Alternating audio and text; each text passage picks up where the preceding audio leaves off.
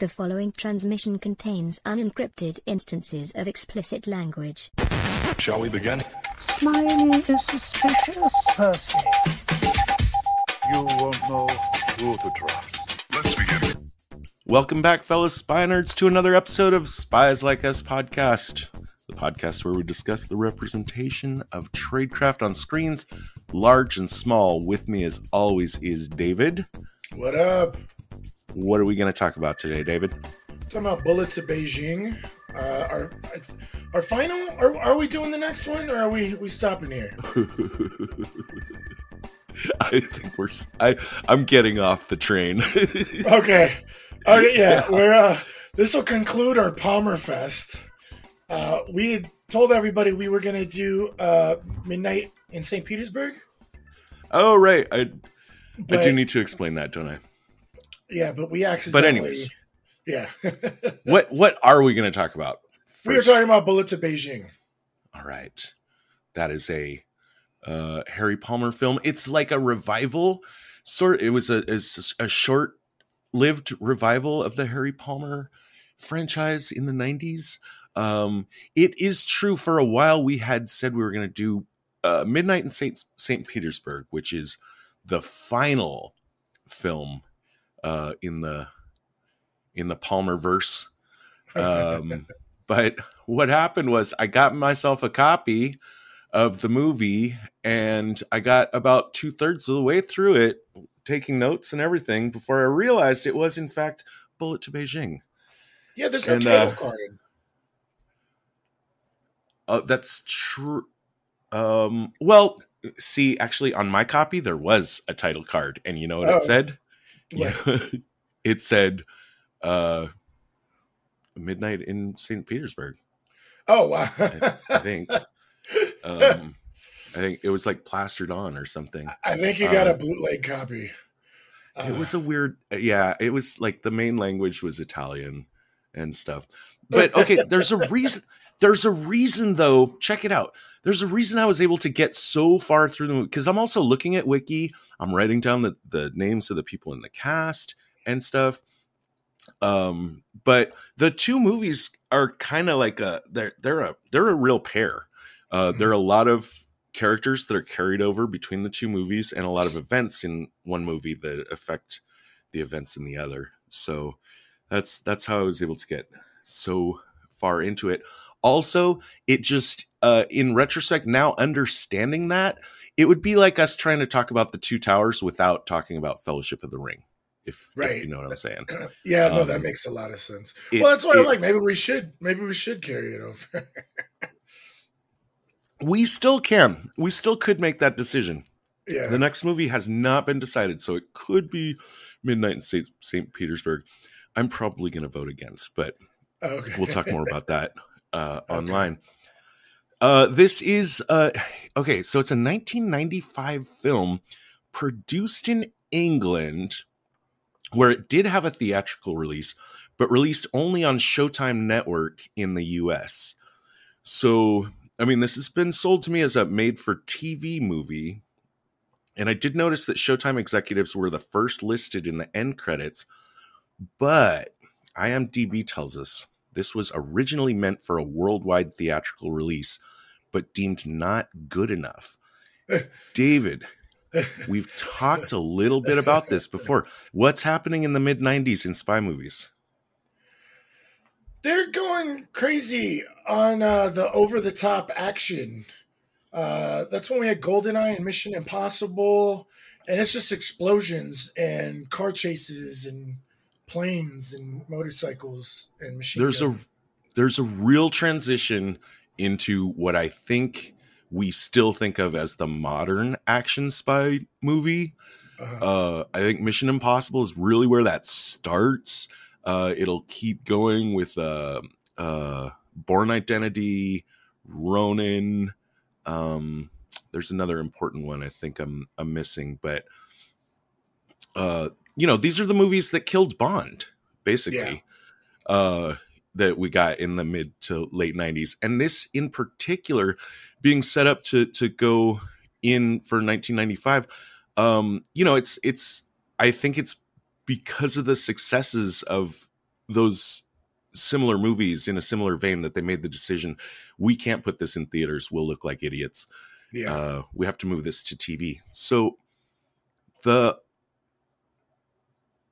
gives us, I think, an interesting animal here where, okay, so let's say it was a made for TV movie. If you're watching it, you would be like, fuck, this is really high budget made for television. Even though It like was pretty high budget. There was a boat chase and quite a few car accidents. Right? They drove cars into the middle of a train station. Sure. What what movie did this movie call to mind most to you? Oh, are you talking about the travel part of the middle part of the movie? Yeah, It was like watching Planes, Trains, and Automobiles. I was waiting for like John Candy to jump out and be like, "Welcome to Wichita." Right. But that never happened. I think where I see most of the budget going is just into the location filming. Like they're not doing this stuff on, studio lots. I don't know if they actually went to, I think they did. I think the Siberia stuff is filmed in Siberia. I know the St. Petersburg stuff is filmed in St. Petersburg. Yeah. There was a review I saw where someone said they loved this movie so much just because like they had been a student in St. Petersburg and just the way the city is portrayed was very nostalgic to them. I think the location filming and I don't just mean like, I mean, yeah, you got to get the whole crew, you got to fly the whole crew out there. You got to do a whole bunch of stuff to do real location filming. And there's a lot done in this. And I think it's done really well. I really feel St. Petersburg. I really feel Siberia. These are like just the sense of location and sense of place, I think is, the main star of the film for me. So Showtime, now at that time, Showtime was of course like a premier cable channel that you had to pay extra for. So they were like kind of, I guess, I don't know if HBO was doing original stuff yet. But they would start doing that soon. But yeah, they slapped it on TV. They did give it screens in Britain.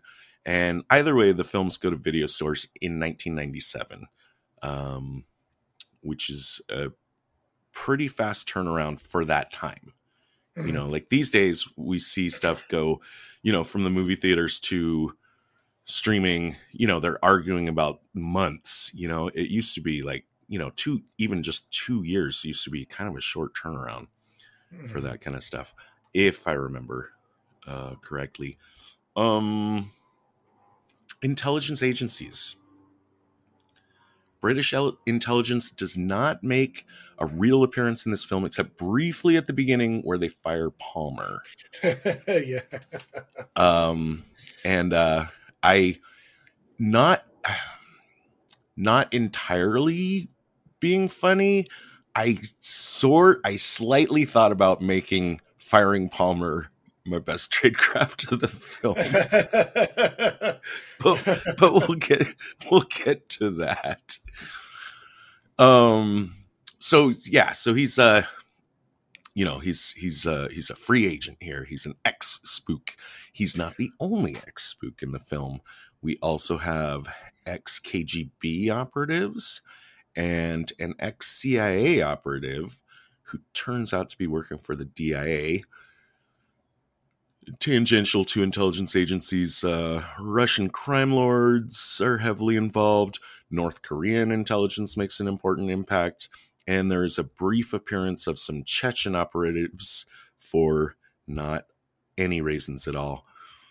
And it was actually like, I kind of like one of my favorite parts of this film, this moment where Palmer realizes that there's basically an ex-MI6 guy, an ex-KGB guy, and an ex-CIA guy, all of them working for the same guy, who is a Russian proto-oligarch,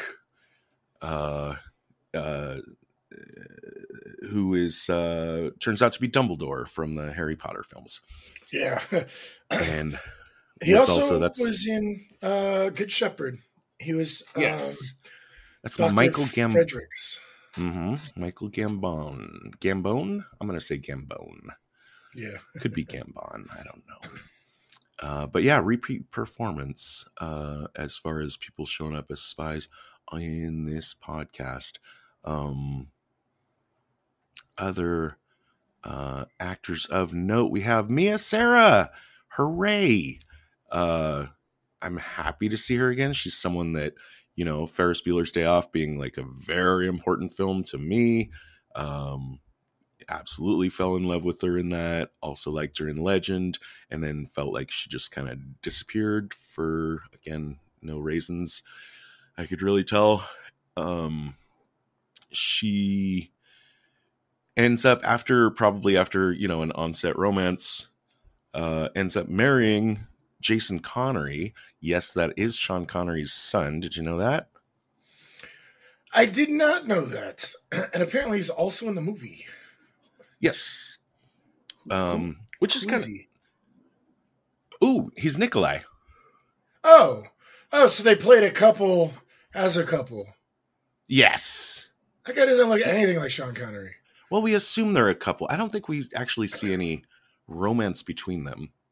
Theirs could be just a purely didn't they kiss professional relationship or something after he was jelly that she was like seducing Palmer or something? I don't know. Maybe it was just implied, and I just kind of assumed. I don't remember. Even if it is implied or tagged in the movie, it doesn't make it's not an important part of their characters.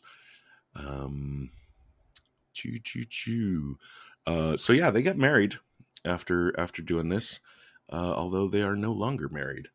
I think she's currently married to Jim Henson's son. I think that's right. Connery, as in this case. Oh, and let's point out it is a little weird. Given that Harry Palmer was like a character fielded specifically as an anti-Bond creation, it's kind of weird having Sean Connery's son show up playing Harry Palmer's son. Oh, wow. That is weird. A little odd there. Connery's acting career, I looked into it. It's not anything stellar. He had looks like kind of a good run playing Robin Hood on what seemed to be a kind of a popular British TV show. Lots of TV, lots of B movies. Worth mentioning, he did portray Ian Fleming in a 1990 television drama called Spy Maker. Secret Life of Ian Fleming. We should definitely put that on the list. Right. Oh, well, yeah, sure. Yeah. I'll drop it in there. Yeah, no, that is a good idea. We haven't done any. We should do, because we do like to do all types of spy movies and spy adjacent movies. So a biopic on Ian Fleming would be a nice trophy for our case. Well, he was a spy, or he worked for the SAS. He actually served with Roald Dahl, and Roald Dahl was definitely a spy. That's true. Yeah. Right. It's one of them though. One of them, I think. I forget who it is. No, it's our favorite guy, Le Carré. Le Carré's career in intelligence was actually very short. Yeah, I think less than 2 years. Yeah. And my understanding is that Fleming was an analyst and not a field agent. So he was coming up with all his Bond stuff, just kind of he's going through the reports of the field agent stuff. Okay. And, that's inspiring him to make up these kind of high romance kind of action stuffs. Let's see. I went in and checked. Okay, so we believe he is supposed to be Harry Palmer's son, right? They don't say it, but it's there. No, they definitely hint at it. Especially at the credits, there's the little back and forth. And yeah, I'm pretty sure they want us to believe that he's his son. Right. I'm not sure how else you could read that. I did a little searching. So the idea is that it was a honey trap operation with a KGB agent. I scoured the kind of the sources that are out there and references to see if like maybe this Russian agent that Palmer had an affair with was somehow like a character, like a check to see like maybe is this something that happened maybe in Funeral in Berlin, which we haven't watched yet. And he does sleep with a woman in that movie, but she appears to have been a Mossad agent. However, and again, I haven't seen this movie. I'm just pulling wiki stuff out of my butt. She did have numerous false passports, and at some point she could have been posing as a Russian spy, and she might have sold that story to her son. So maybe she wasn't actually Russian, but she just told her. Wait, what about our girl in $1 Billion Brain? She was working for the Russians the whole time. That's true. I don't know if I say they were in love. I don't think they ever sealed the deal either. She pulled it. Oh, that's right. She tried to kill him. Yeah. So they never actually hooked up, right? Okay, so maybe not. Right. Or perhaps maybe it's backed up by events in one of the books that was never adapted to the film. Who knows? Sue Lloyd, who is the original Jean Courtney from Ipcress File, is in this film. She's the voice on the telephone. But you don't hear her voice. Yeah, you just hear him talking. Really? Like faintly? Yeah, that was my impression after. Okay. I had the same impression. I had to go back and say, oh no, she's actually talking. I do want to say though, I have a note. There's a whole thing where first of all, this movie starts out exactly like the Ipcress File. He's got some like low-level surveillance job that's not really doing anything. He shows up to like relieve the shifts before him, and they have like a British bake-off, and then the guy leaves. And then later he meets his superior, and his superior tells him to shut the door. And I was like, are we really starting this movie? But anyway, when he calls Jean to have a date, they never go on the date. I think he stood Jean up. They cut it out of the film. Oh, there was a date. Yeah, he ends up proposing to her, and she turns him down. And you can find that footage in the extended cut, which I guess is the one that went to video, or maybe extended cut. I read one place, and somewhere else I read it was in DVD extras. So it's out there somewhere. They did film her. Oh, okay, so after the assassination, but before he gets hired by Dumbledore, he goes on the date. I don't know when it happens. It wouldn't make much sense once he gets on the train, it's kind of... That's what I'm saying. Right, yeah. So I'm like, he stood up Jean. I'm like, what the fuck? Oh, yeah, you're right. Oh, now I'm connecting what you're saying. Yeah, because he gets on the phone and he's like, yo, let's go on a date. Okay, see you tomorrow night. Then there's an assassination. Then he gets hired by Dumbledore. And then there's no date. We didn't even get a weird man who knew too much at the end. Oh, Gene, sorry I missed that date. I guess that's one of those icebox moments, right? Check, please. Check.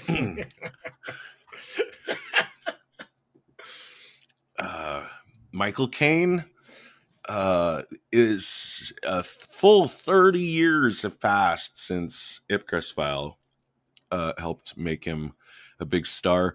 Obviously, he's come a long way by this point. He's no longer the new star that everyone's talking about, but an old star that everyone's heard of, and everyone basically, you say Michael Caine's a great actor, and everybody nods. And it is true. He is really good. He's always Michael Caine though, but I still really like him. I just I just did Batman Begins and Dark Knight again, and he is such a fucking good Alfred. Oh yeah. And as much as I didn't like the third one, the Batman or the Dark Knight Rises. Yeah, I'm gonna go I back liked into him. that one. I liked him in that because that's when he breaks down and tells like Brucey, like, I can't take this anymore. I just want to see you settle down with a woman and blah, blah. And then there's the cafe where, there's him and Anne Hathaway and they've lived happily ever after, I guess. But he was great. Okay. Yeah. And but the thing is, it's not so much that he like becomes Alfred for the movie. Right. It's more like, what if Alfred was Michael fucking Caine? That's pretty good. It totally works.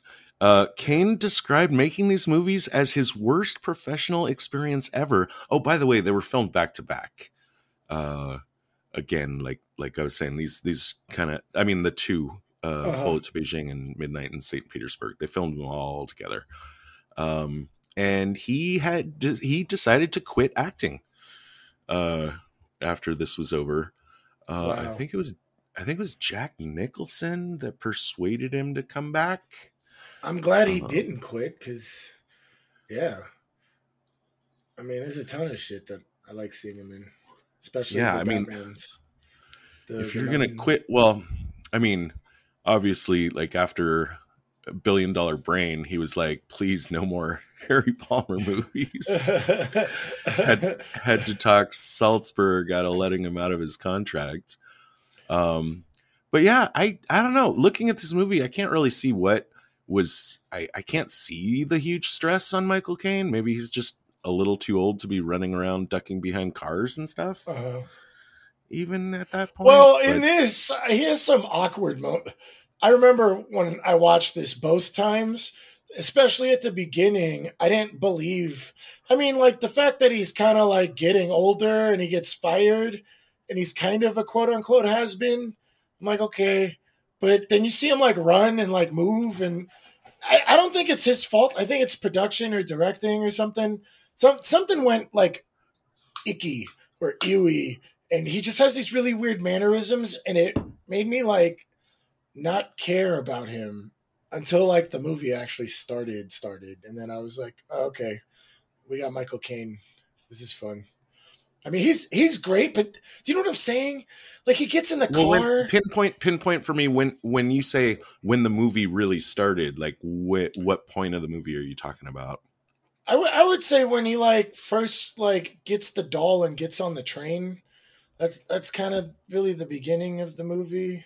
All that other stuff is more like setting up stuff, and he just kind of like the running and when he's in the car and he's got and like in the boat was awful, and he's there's like a stupid age joke like, hey, do you think you're experienced enough for this? He's like, you don't talk about my age, or you don't talk about my youth, I won't talk about your age.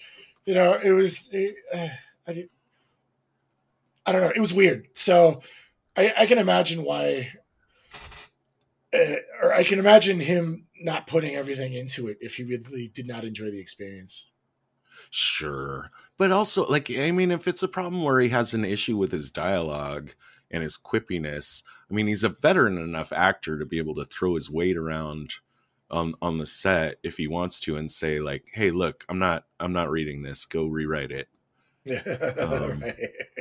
I thought his quippiness was like fairly good in this film. It was just a little too rapid fire for me. Yeah.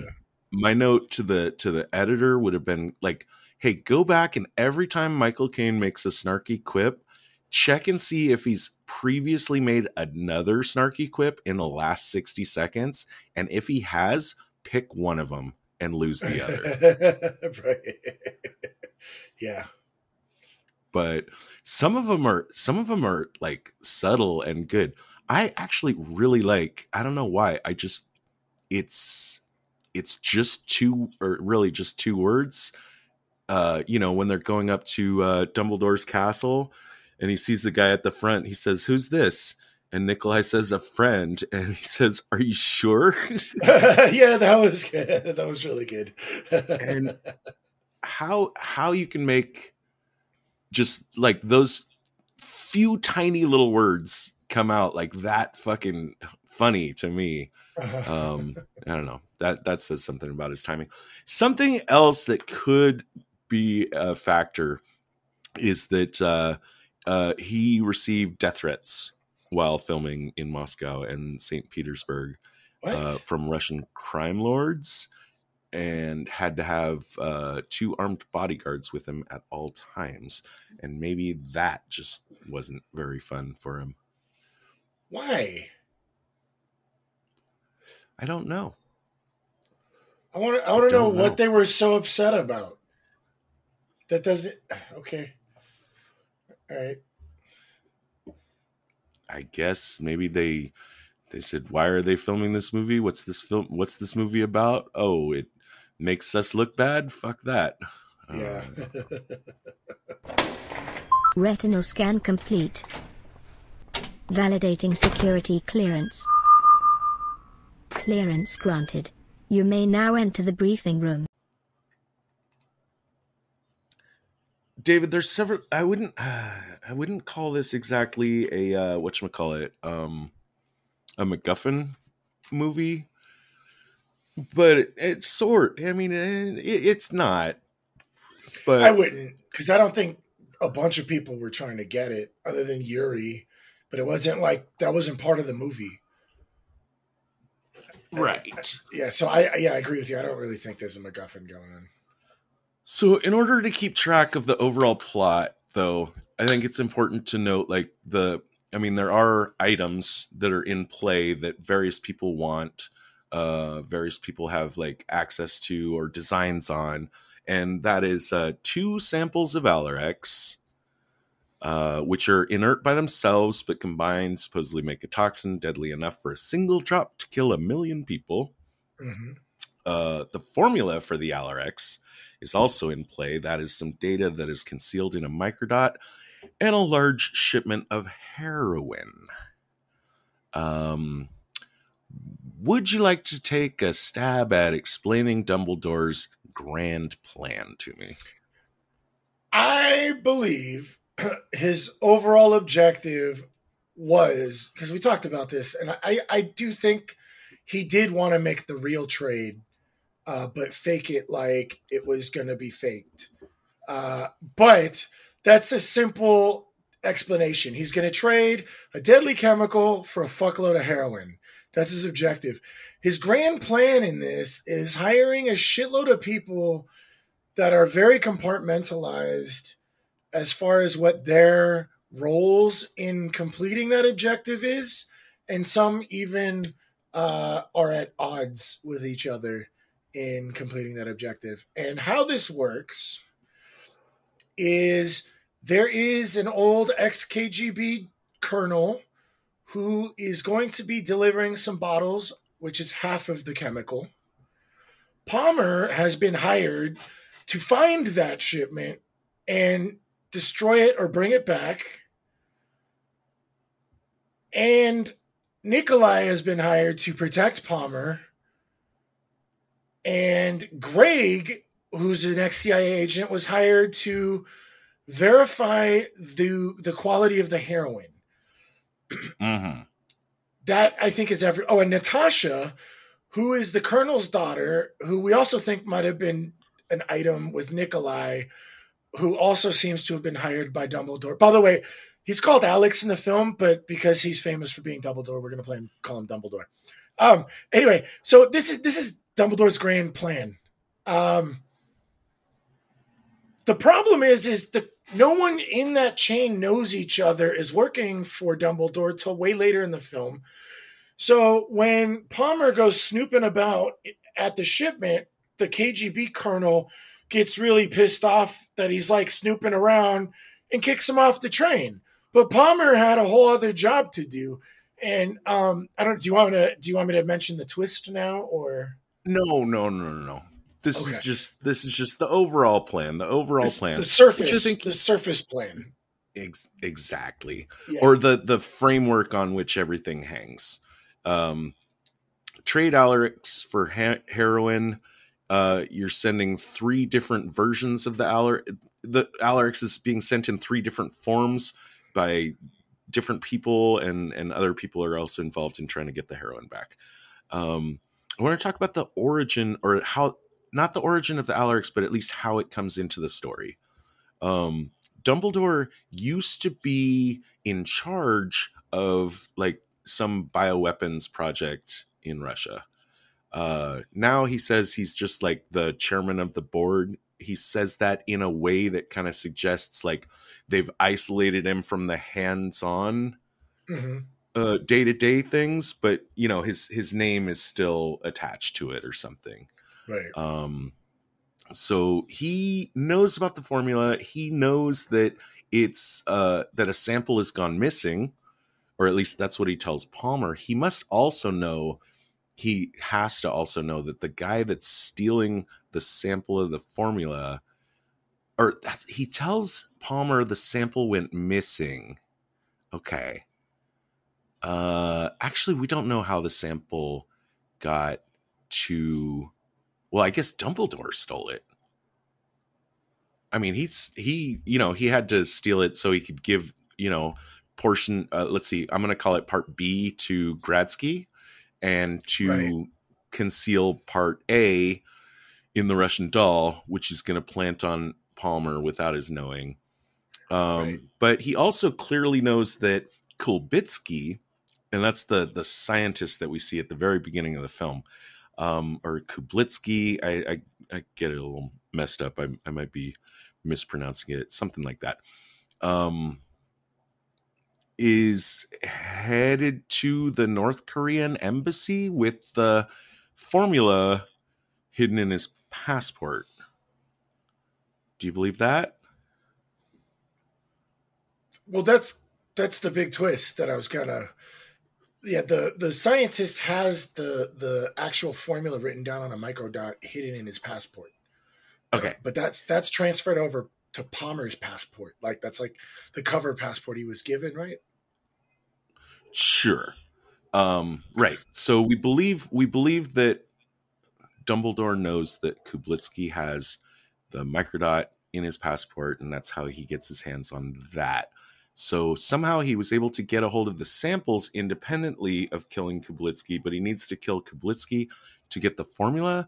I think this is minus 5 points. I mean, I might be digging too far down into the weeds for this one, where there is a lot of much higher priority or low-hanging fruit targets for minus 5 points in this film. But let's also mention, like, why is Kublitsky going to the North Korean embassy during a protest? Like, during a violent protest? That I don't know. I don't either. I'm not even really sure what happened at the beginning, other than remaking the beginning of Ipcrest File. Right. But that's a very good question, Todd. Here's another one. Yuri. Now, Yuri, by the way, is a rival. Dumbledore is essentially he's a proto oligarch. I don't know. I guess we'll call him Russian mafia for simplicity's sake. Yuri is a rival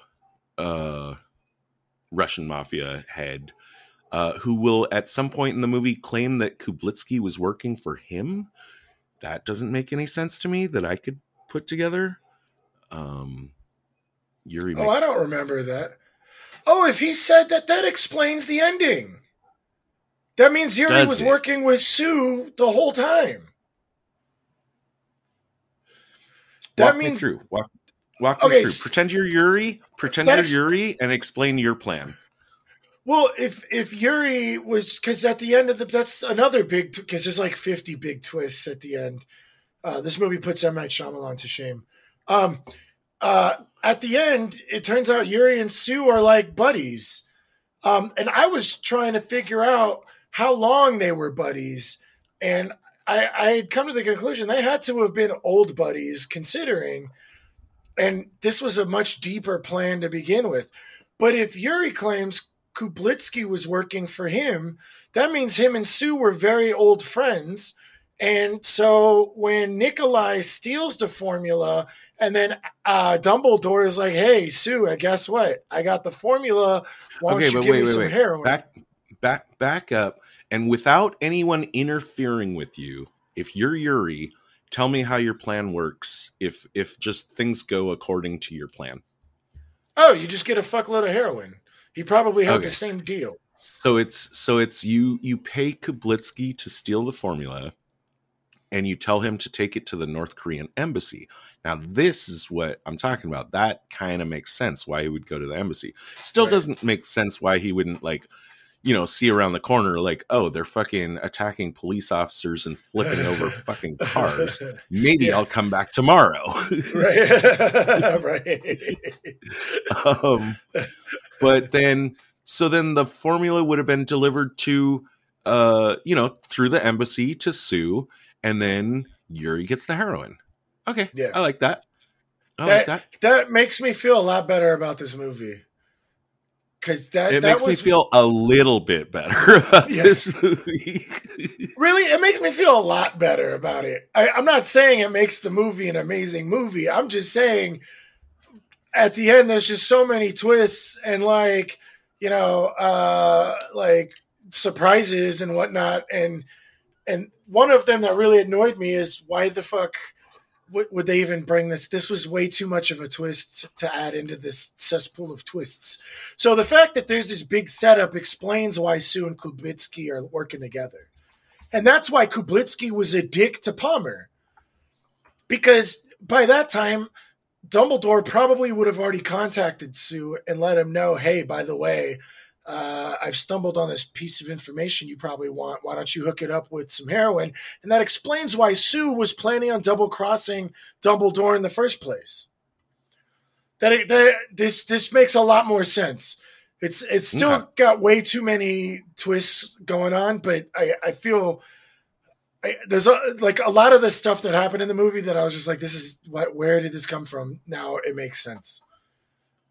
Okay.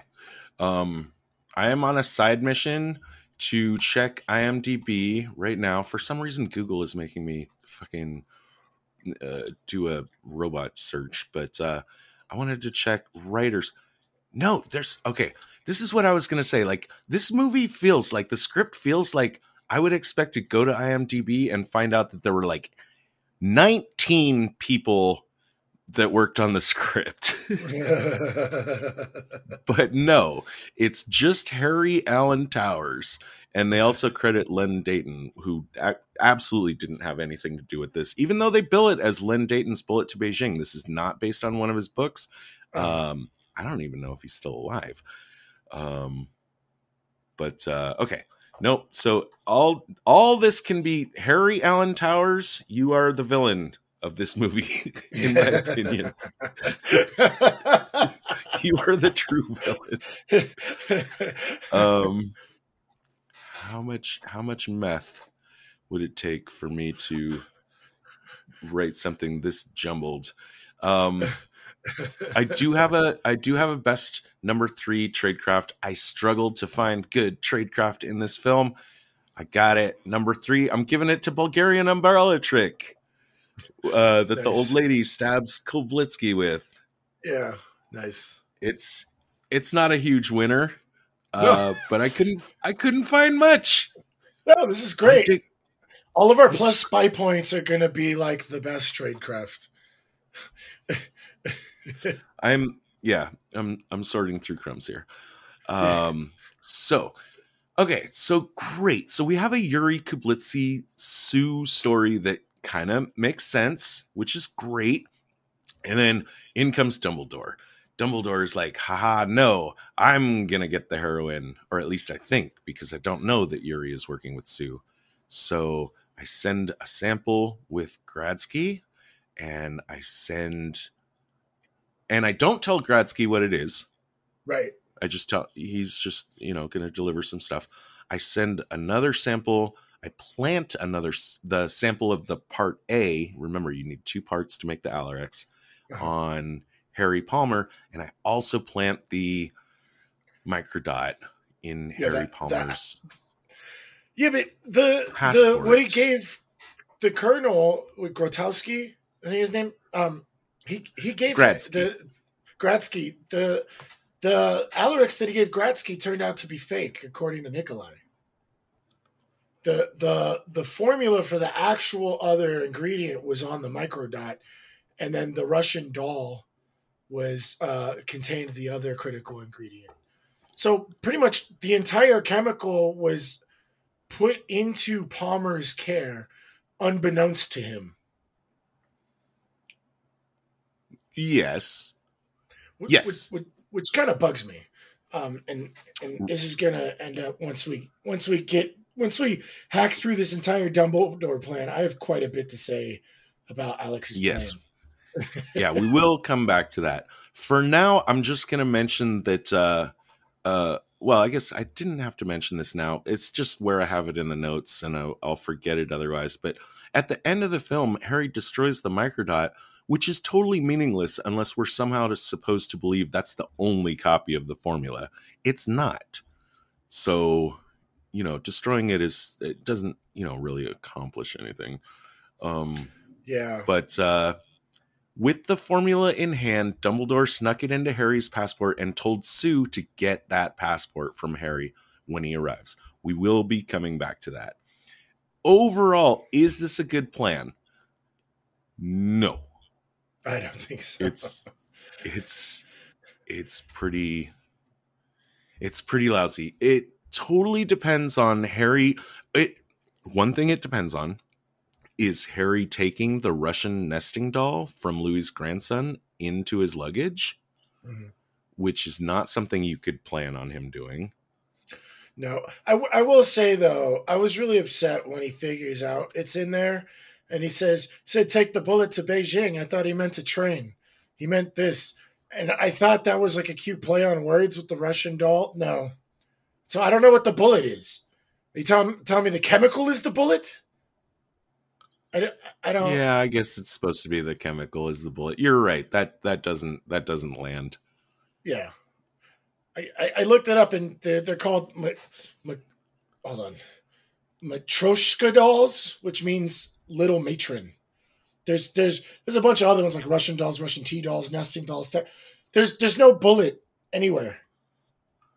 I guess it kind of has a bullet shape ish. I was angry. Right. The joke doesn't do anything for me. So where we're at with this is, and never minding, the different decisions different characters make that fuck with it. Like, just as his plan stands, is Dumbledore's plan a good one? No. It's not. Do you want to elaborate? I can elaborate. Me too. I think it's way overcomplicated. I have quite a bit to... I think his entire... I don't have my top 3 worst tradecraft. I'm going to kind of just say his plan is my worst tradecraft for this film. So I have quite a few points to point out, but so I don't know if you want to talk about your concerns. There's a lot of like just critical breaking points where he's making assumptions of how people will act that he couldn't possibly have foreseen. The idea of that Harry will even put the Russian nesting doll from Louis's grandson into his luggage is something he can't predict or tell. But that's also interesting. I want to flag before we get any farther and make sure we mention, at the end of the day, we don't know if these Alarex samples are actually real or if it even matters, because we know that the formula is the main part of his plan. The formula Nikolai does say they were fake. Nikolai says they were fake. I think Dumbledore's lying to Nikolai. When him and the Colonel, Gratsky, dumped out. Remember, he convinced Gratsky to dump it and then replaced it with vodka and ammonia? Sure. That's kind of what I'm thinking.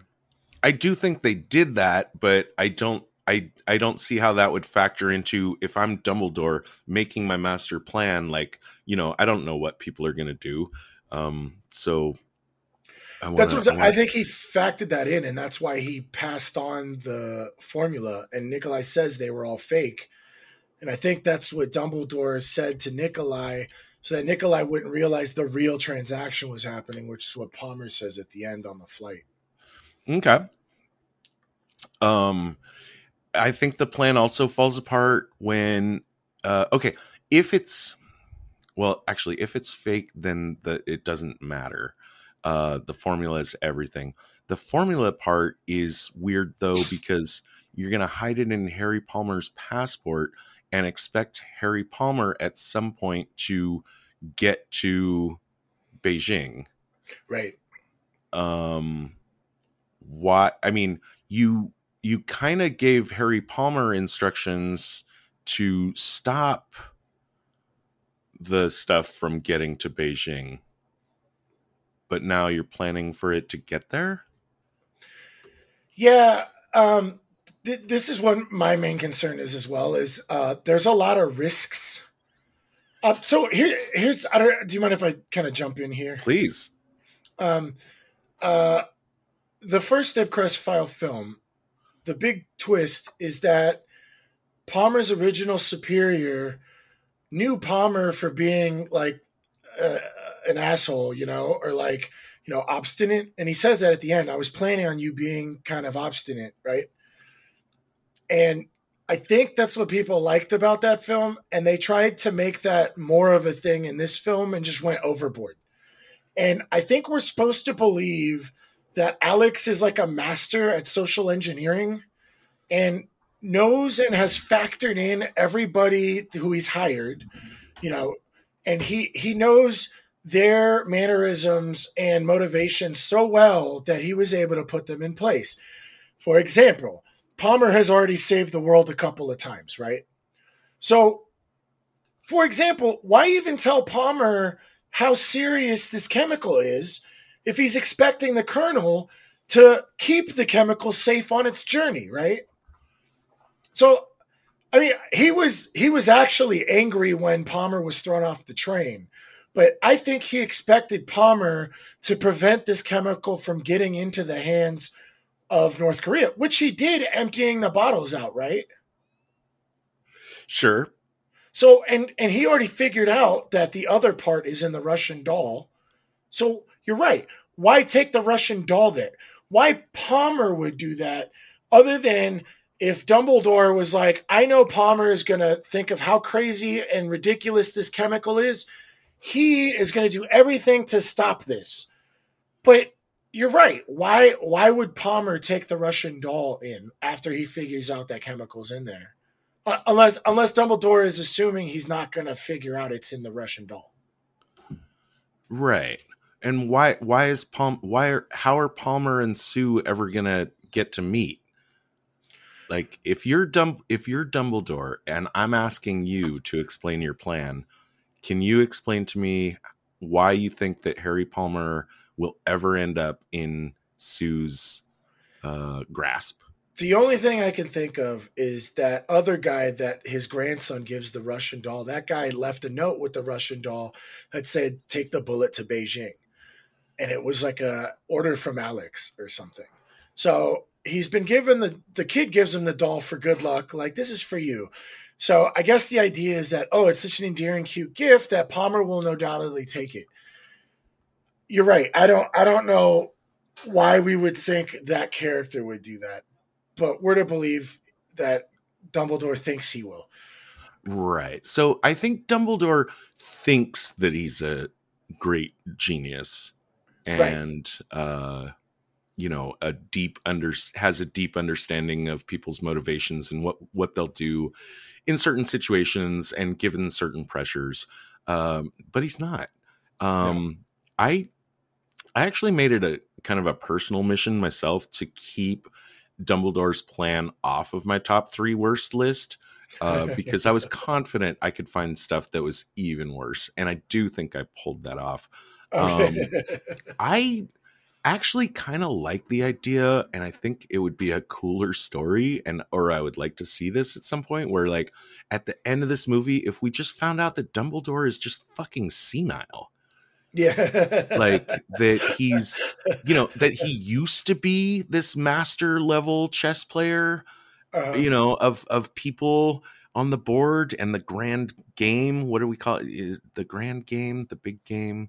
But he's just lost it, and now he's forgetting things. He's like, he's like hiring Gradsky to send the sample to Sue, and then forgetting that he did that, and saying, "Oh God, the sample's going to Sue. I need to hire someone now to stop that from happening, and then I need to hire this guy to stop that from happening," and just losing track of his shit.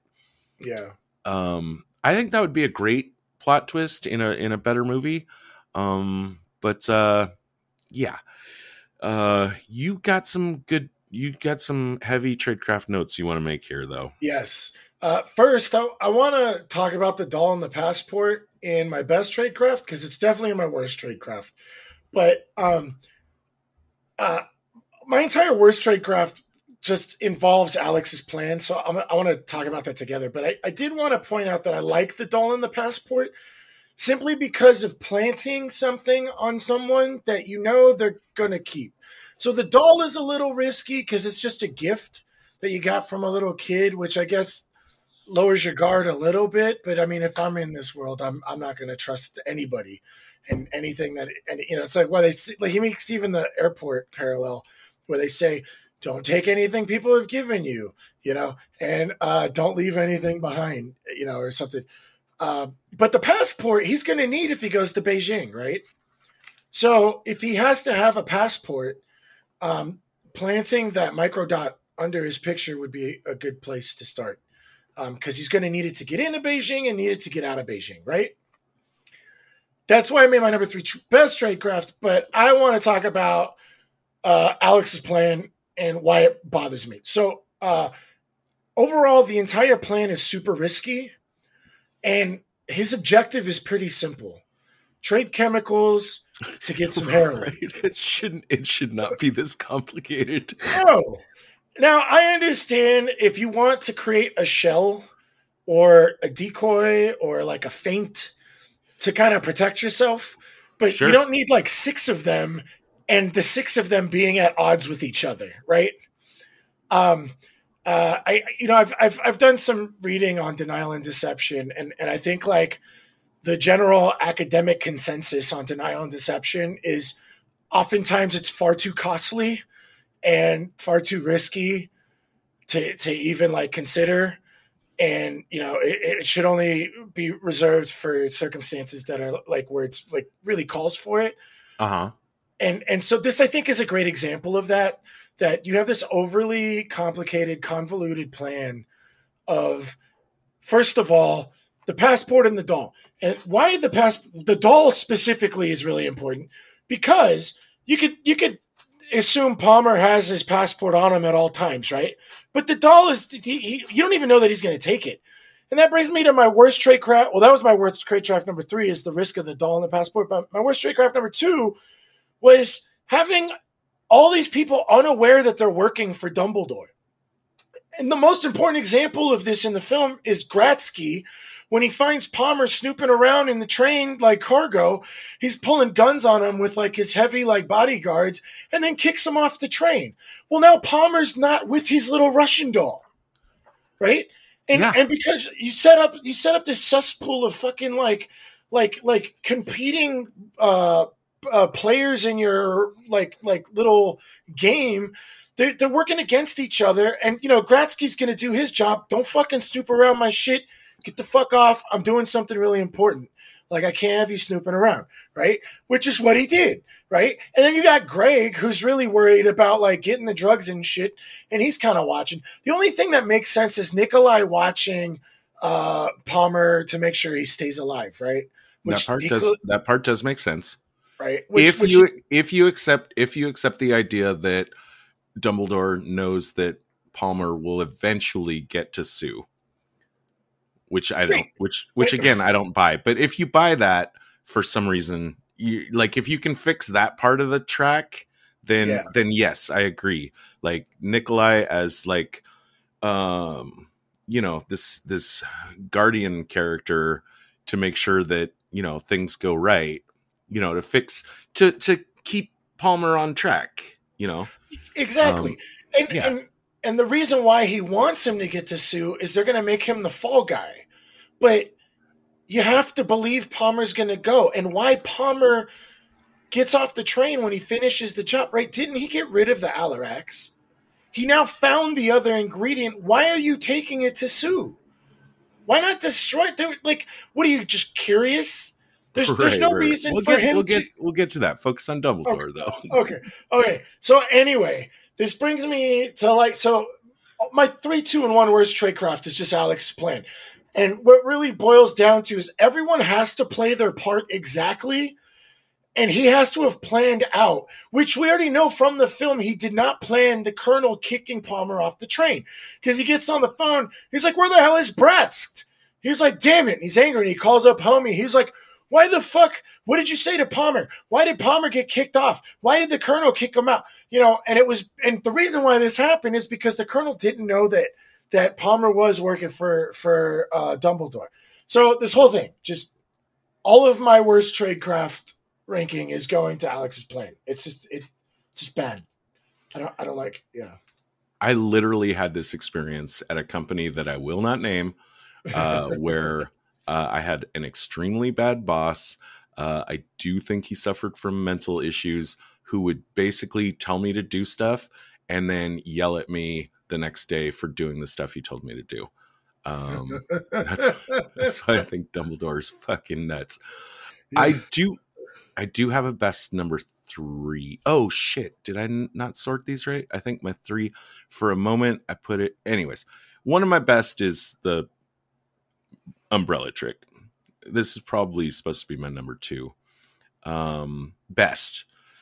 Hiring Palmer as the fall guy is in itself not a bad idea at all, because he was the last one on the Kublitsky murder case just before he was fired. So if you are looking for a fall guy, someone that potentially had last contact with Kublitsky, mm-hmm. and then shows up in North Korea with the formula, that kind of clocks, mm-hmm. as opposed to $1 Billion Brain, where we were never able to even figure out why Palmer was chosen by anyone to be involved. At least this part makes a little bit of sense. However, caveat, fall guy for who? Who is supposed to, if I'm Dumbledore, who am I worried about? Let's see. Who am I trying to fool?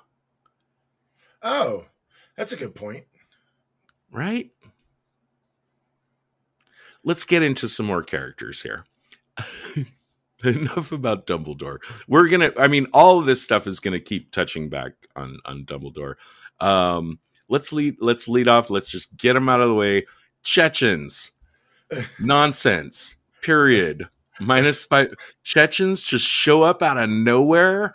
Before the story is even started, they're fucking gunning for Harry Palmer. We got boats. You mentioned planes, trains, and automobiles. Well, guess what, bitch? We got boats too.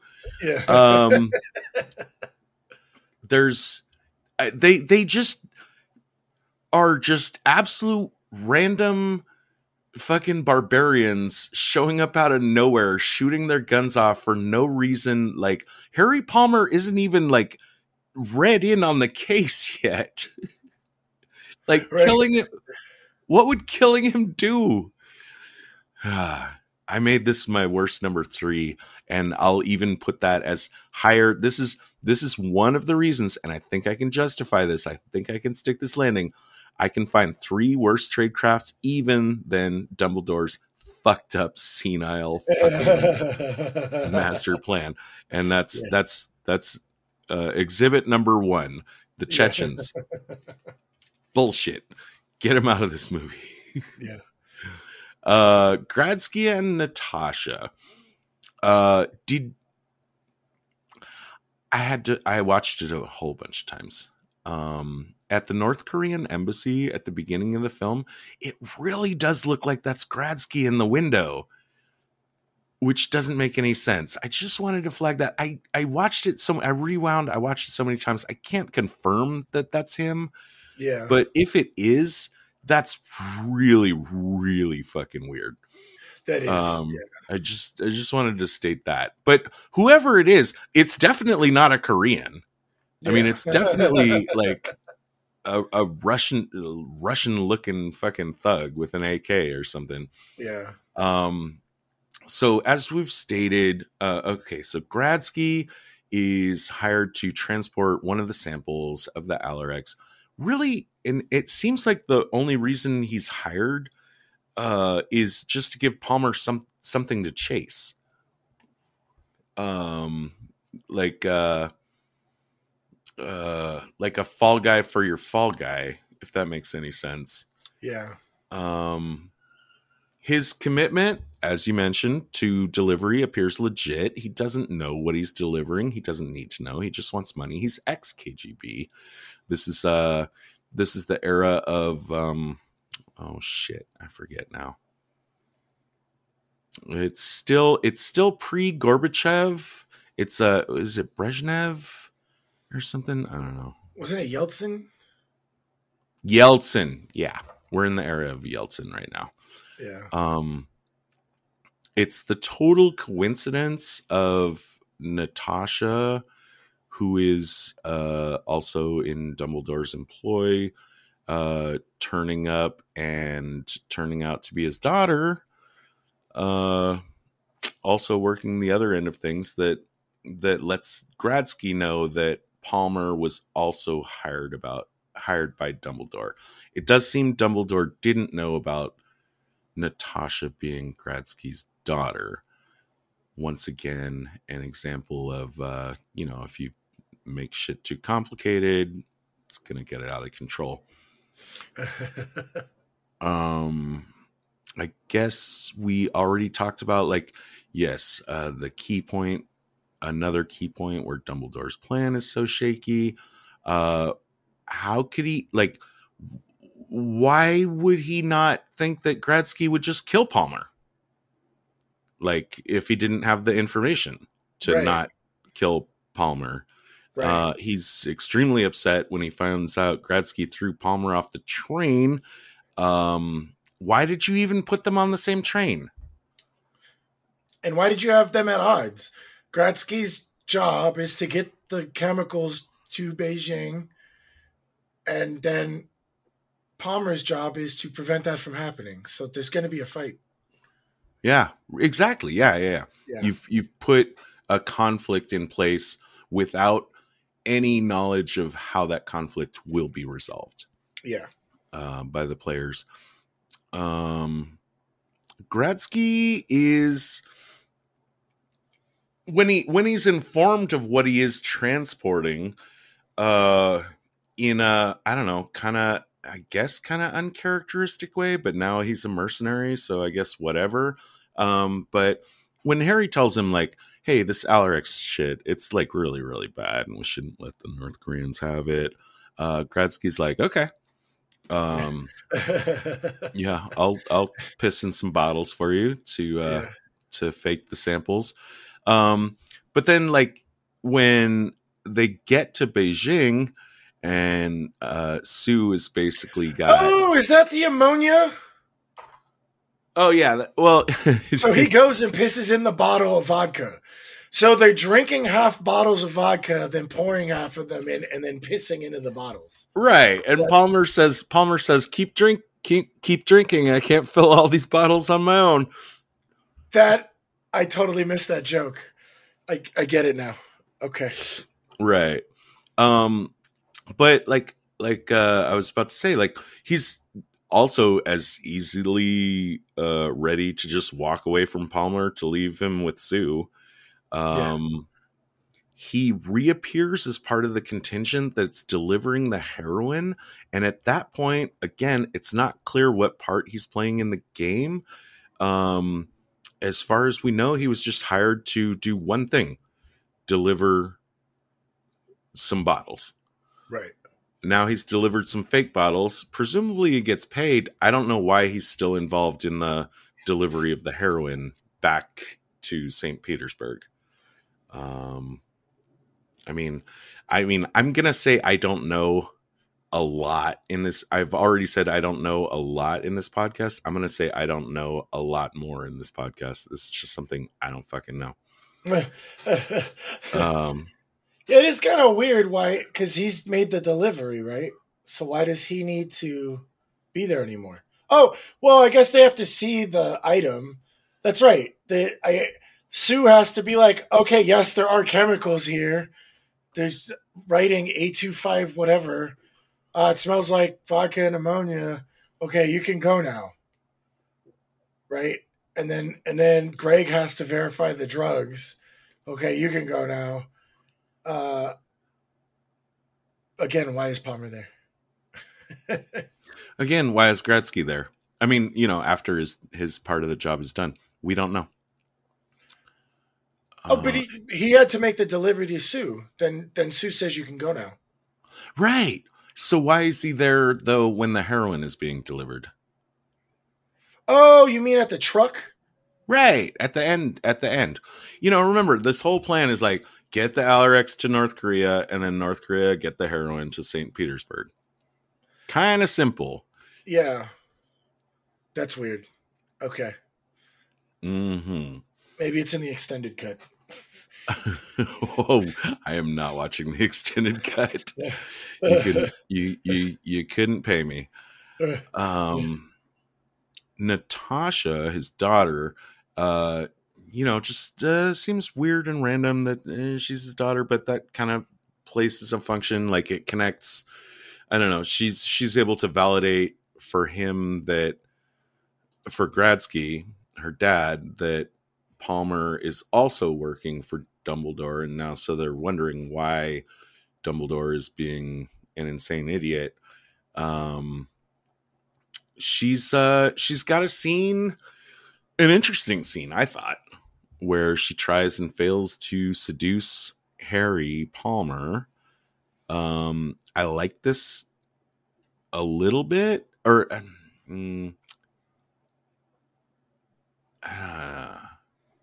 it's worth noting.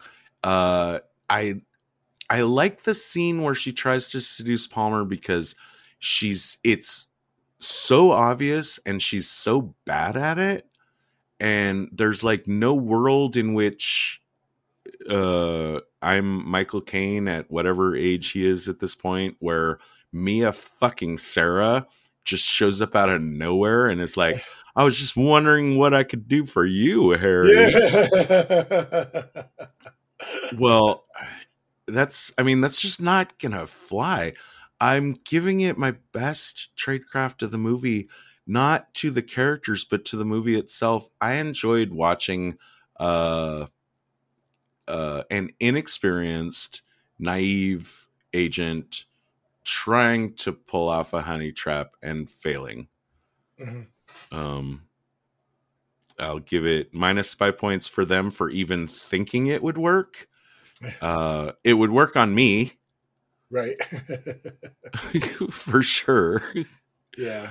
But we'll give a little plus spy points for Harry Palmer for avoiding a very, very obvious honey trap. And I don't even know what they were trying to accomplish with that. Right. In the first place. Except for maybe the idea of Nikolai wanting to like spy check his dad to see just how much of a fucking horn dog he is, because Nikolai suspects, right? Mm-hmm. I think, or at least at what point does Nikolai actually start suspecting that Harry Palmer is his dad? I'm not sure. I think when he first asks him about the honeypot, were you ever involved in a honeypot trap? And he says no. Oh, that was on the plane. That's at the end on the plane. Yeah, that's on the plane. So I think maybe at some point it just clicks for him. I guess maybe he has other reasons, like, other information. But it's just worth noting that, like, maybe he's just trying to check, like, is this guy a guy that'll just stick his dick in anything, no matter how fucking obvious of a fucking trap it is? Yeah. If yes, he might be my dad. Yeah. And let's remember who Jason Connery's dad Uh, That's right. Yeah, it actually is. Yeah. So yeah. I liked Mia Sara. I liked seeing her in this movie. It looks like she doesn't make as much of an appearance in the next film, so whatever. She gets her happy life. I actually kind of thought though, up until a certain point, like she represented as pretty competent and a little intriguing, a little mysterious. I thought, like, we've talked some about like beautiful women and blending in as spies. I think she does a pretty good job in St. Petersburg. Oh yeah, absolutely. Yeah. Mm-hmm. She the way she's dressed and kind of carries it, she does kind of blend in. Right. Yeah. And then once she interacts with her father, then she just like kind of disappears from the movie and becomes a complete uninteresting shadow of a non-character. Yeah. You know, with nothing to do. Right.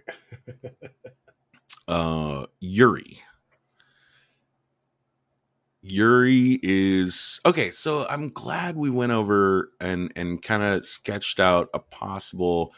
That he was working with Sue from the beginning, and also remember he claims Kublitsky was working for him. But yeah, okay. So we covered that. So maybe he just wanted to trade that to Sue for the heroin. Also, Louis is fucking working for him as well. Like, while Louis is pretending to work for Dumbledore, Louis is actually informing to Yuri. So, why does Yuri seem to know so little about what's going on? Like, Louis doesn't know. Like everybody that works for Dumbledore, they all say, the less you know, the better. He doesn't tell you much, blah, blah, blah. So this way, if Louis kind of double crosses him, right, there's not so much information he can give. Right? Okay. And I guess this is why that whole nightclub scene where Yuri is just like, a friend of Alex is not a friend of mine. You know, and he's, you know, swinging his dick around in front of Palmer. You know what I mean? Like, it just felt so out of place. But the fact that he was working with Sue from the get-go makes it a little bit make more sense. Because they were trying to recover the microdot. That's like the random assassin attempt after the nightclub scene was obviously from Yuri, right? And it's probably because they want the microdot, right? That's my guess. Okay, wait. I'm thinking. Okay, yeah. Oh, yes. And I remember watching. They know about the microdot, though. I don't think they know about that. That's what I'm saying. If he was working with Sue, they would know the scientists had the microdot because Dumbledore told Sue to expect the microdot. If Sue's working with Yuri, then he tells him there's a microdot involved. Yeah, and somebody's bringing it, and they just kind of induce its Palmer somehow. Which explains the fake Alarax bottles with Grotsky, because that's kind of like the decoy, I guess, right? I guess. That's what. I'm glad that we piece together why Yuri and Sue are working, like why they're buddying up at the end of the movie, and it explains a lot more about the whole story of the movie up until now. But I'll tell you this much: it's a little over the top, and I didn't care for it. I don't understand why Yuri has such a massive hard-on for killing Palmer at the end of the film. I absolutely okay, so if Sue at the end of the day, what does Sue get out of this? Sue's already been played. The idea, I think the original deal was if we're accurate in figuring out that Yuri and Sue have been working together, I think the original deal was Yuri was going to get the dot to Sue, and Sue would give him the heroin. Well, now that Dumbledore has fucked Sue, Sue wants to fuck Dumbledore back, and the idea is they're going to steal the heroin back, and they're going to have the original. Yuri's going to get his heroin, and Sue's going to get the formula. That I think is the actual plan. Okay, because I was also wondering why Sue is like, still delivering the heroin. And by the way, he says it would take him 24 hours to validate the samples. He doesn't wait that long. Also, he could have just looked in the passport and seen that the microdot is not there. Right, because Palmer says he carries 2 passports. So Right, I'm presuming that's the one he gave to Sue. And he's been keeping it a secret that he figured out the dot was in his passport the whole time. Okay. But somehow he can't figure out the Russian doll has a very important piece. I don't like it. Anyway, might have an important piece. It might have an important piece in it. But he can check his passport picture hiding him. But anyway, what I did like about all of this is after the big, everything's figured out, Palmer gets away from Sue and his life is saved by Nikolai. They go and they go to try and stop the heroin thing. We meet Yuri, and Yuri's handing cash to Palmer because Palmer contacts Yuri and says, hey, by the way, Alex is a piece of shit, and I want to help you. I'm not friends with him anymore. Hey, how would you like a fuckload of heroin? I'm going to tell you where it is. All you got to do is show up and take it. And, I don't know, throw me a bone or something, and we'll be on our merry way, which I thought was a fantastic idea. So I made my best tradecraft number 1. The idea that he was doing it. Until we find out that Sue was working with Palmer, with Yuri the whole time. I don't see anywhere in a million years that this would work out like this. So I like Palmer reaching out to the mafia and saying, hey, would you like a lot of drugs for free? How about you give me like $1,000 and I'll tell you where it is, and you can get these drugs for free. And that's how he was able to stop the plot and fuck over, Dumbledore and all this other stuff. But the even bigger twist, to twist all twists, was that Yuri and Sue were working together. So that just makes everything bad. Right. I tried to give this plus spy points for myself, but I think it broke down a little where you're just basically making sure the heroin ends up in the hands of the most powerful and most violent of the mafia gangs. I think at the end, like, you have to assume that they also called the cops. But we're gonna get to that, I think, with Craig. Oh, that's right. Real soon. Oh, so he was gonna screw over Yuri. Like, you can't just give Yuri the information. Like, if your goal, I'm Harry Palmer, my job right now, I've taken care of the Alarex. That's great. Except I actually haven't. Or wait, no, I have. I've taken care of the Alarex situation. Right. Now I just want to stop the heroin situation. Simply tipping Yuri off to the drop off point to create like the ambush, that doesn't do it by itself. Like, one of them's going to get the heroin. So I also need to call the cops. Oh, okay. Okay. Well, I'm going to add that to my best tradecraft. Okay. He's got to call the cops. Yeah.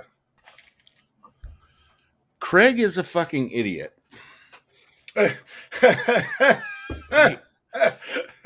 He's gonna get my number 1. He almost got my number 2 and my number 1 because I was thinking again with this. Okay, we find out in the end. Okay, he's actually DEA.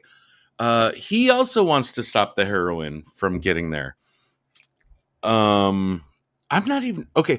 Oh, and this is another part. Of filing cases against fucking Dumbledore is like, why? Okay, where did I write? There's no way Dumbledore needs to hire this fucking dude for this job of getting the heroin back. Like, on the surface, he's an ex-CIA guy just hanging around looking for a job, announcing himself to Palmer is dumb and without purpose. I think he was fishing.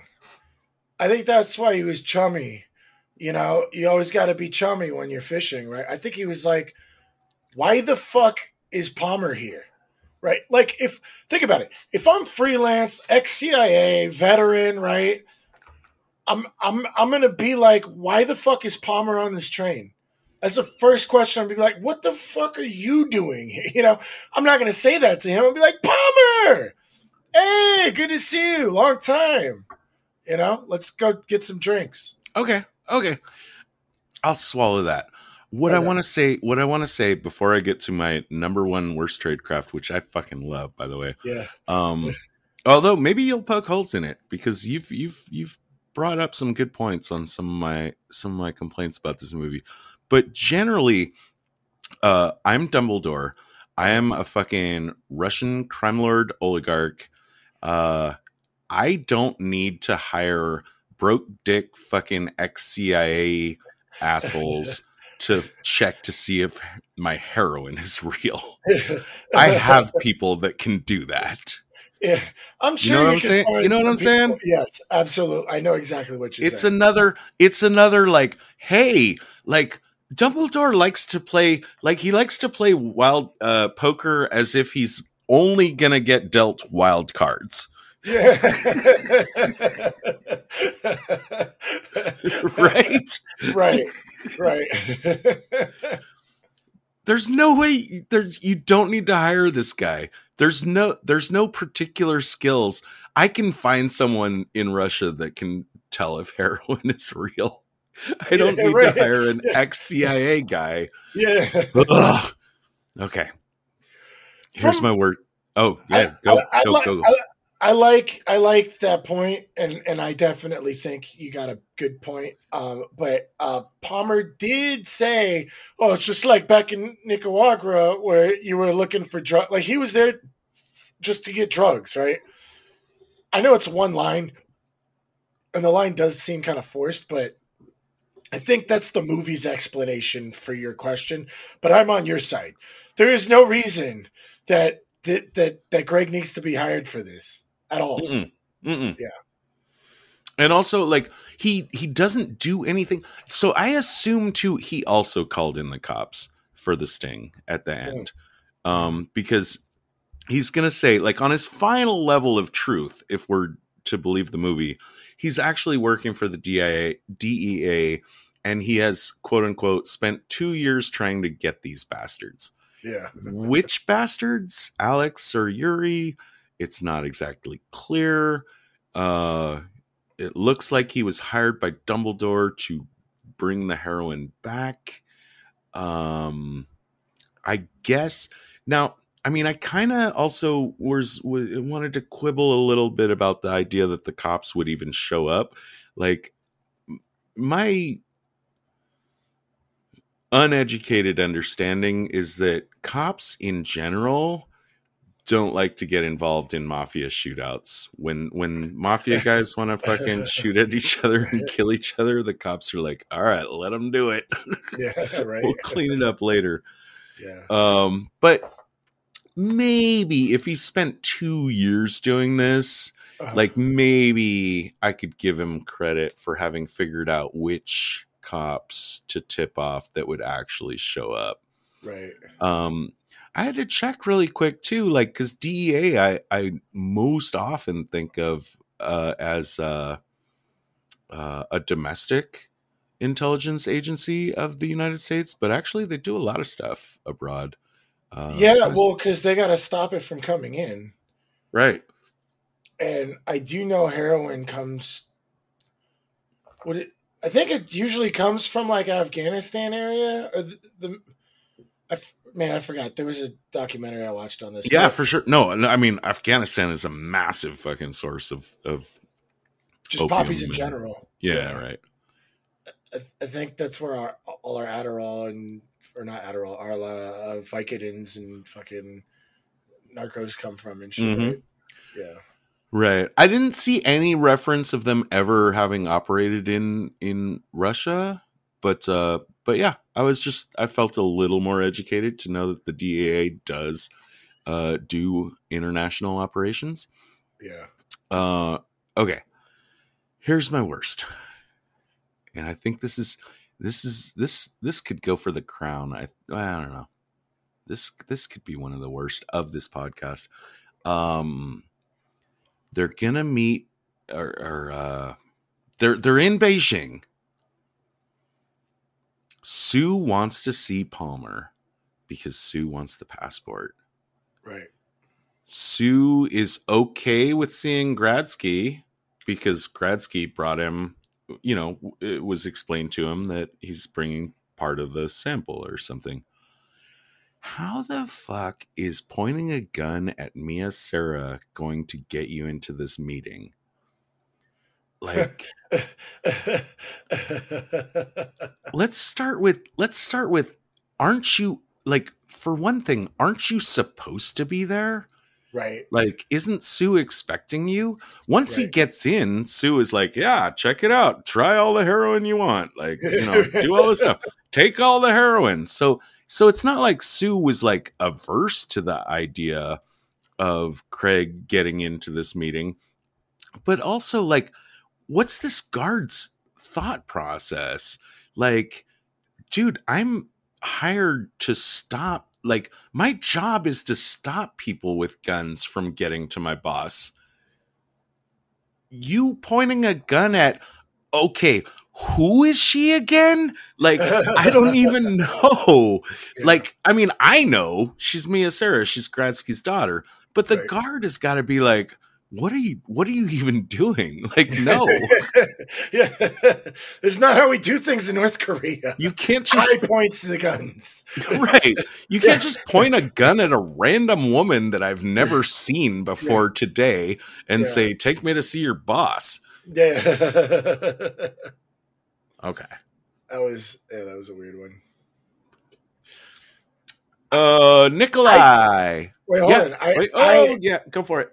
I have my best tradecraft number 2. I don't know why Greg is in the movie, but I like him playing the drug dealer so well. I mean, it didn't fit him so much that when he jumped out to take the shot for Palmer at the end, and he's got a bulletproof vest, I was like, why the fuck is this guy saving Palmer's life? And he's like, I'm DEA. And I was like, fuck, another twist. This is fucking stupid. But, he really played the drug dealer part. Like, the big twist was so ridiculously, like, confusing and surprising because I was like, oh, this guy's like a sleazy, like, international drug dealer, like, expat type of, Uncle Sam never took care of me. I didn't get my boat and my pickup.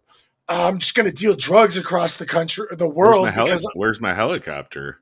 Where is my helicopter? So I'm just going to deal drugs internationally, right? And it turns out he's DEA. I like the cover, so that made my best tradecraft number 2. Okay, but I hate the reveal because it comes out of fucking nowhere.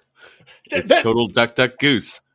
Yeah, because they're about to shoot Palmer, and he jumps out in front of Palmer. I'm like, why are you saving Palmer? Right. Why do you give a shit? Like, oh my God, stop there. Oh, wow. Anyway, Nikolai. Moving on. All right. Nikolai. I like him. I think he's finally the character that actually gives Harry Palmer some dimension, which I think he's been badly lacking. There's a lot of spy movies that I look at and say, where's your family? Like, are you just, completely disconnected from the real world? Our spy hero or something? But this guy was decent. And I don't like the fact that Palmer lies to him about being his father. It does look I don't like think Palmer knows.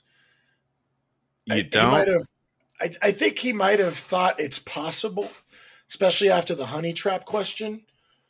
But I think he's avoiding it. You're right. It's really mean that he doesn't want to like pursue the truth, but I don't think he knows that it's his son. I think he's just come to the realization, holy shit, he might be my son. Right. And I mean, Palmer does seem to be interested in trying to guide the Jason Connery character, the Nikolai character, toward the path of righteousness. Right. Which again, like I said, like, you know, it's a little more dimension for Palmer. Right. I think I would like to hear what you have to say, but I will go ahead and say that, you know, I read some reviews where people really did not treat Jason Connery's performance in this movie kindly, and I think that they were underrating him. I thought he was really actually good at being like guarded, but kind of having an underlying innocence behind him. I agree. And this kind of like, am I doing good, Daddy? Like vibe, you know what I mean? Like, but concealed, like, you know, under a layer of like,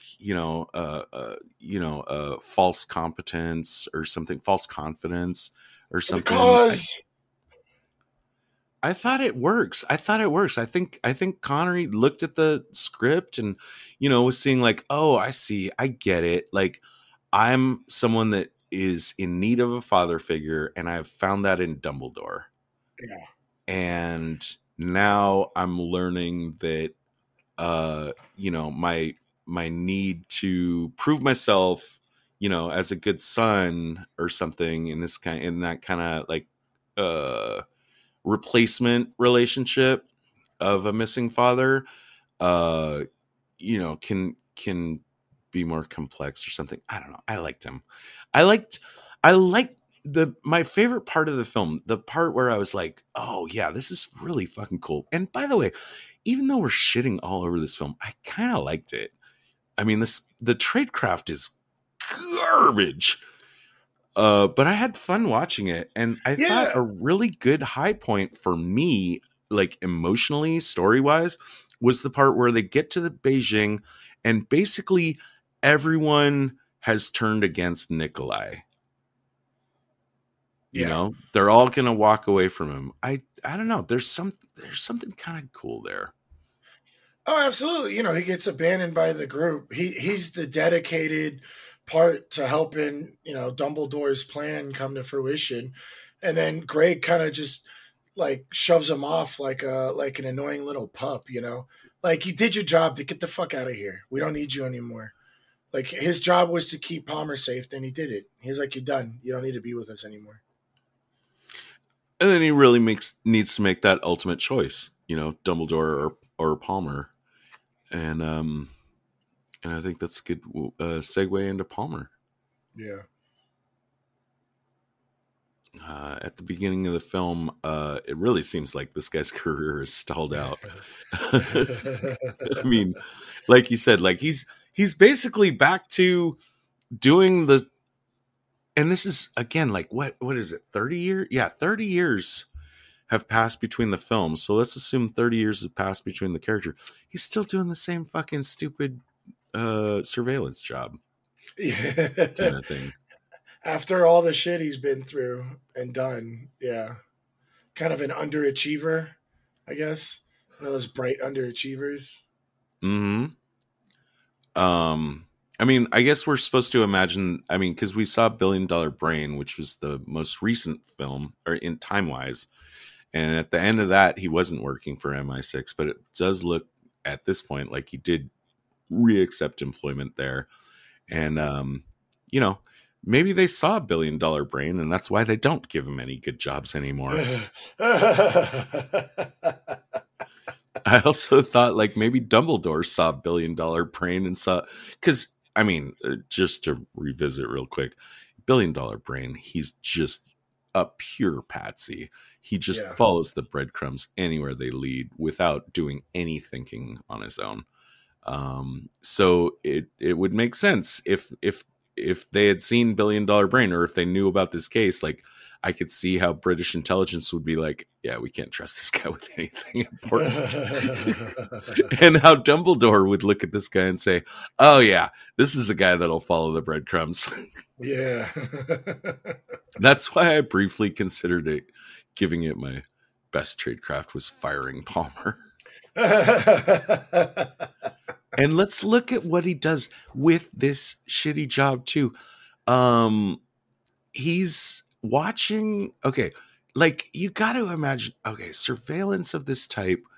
It's got to be like just days of boredom, of nothing happening, and now there's a fucking riot going on. There's a possibly a Russian Gradsky guy pointing an AFK out the window.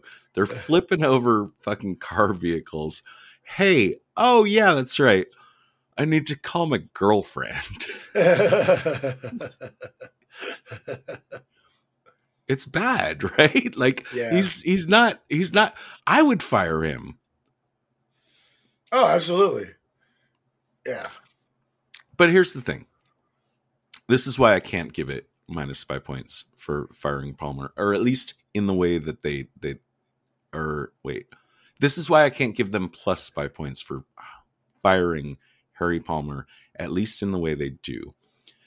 You don't fire and fuck over an intelligence operative. Now I'm speaking as an uneducated person here, but I'm morally certain about this.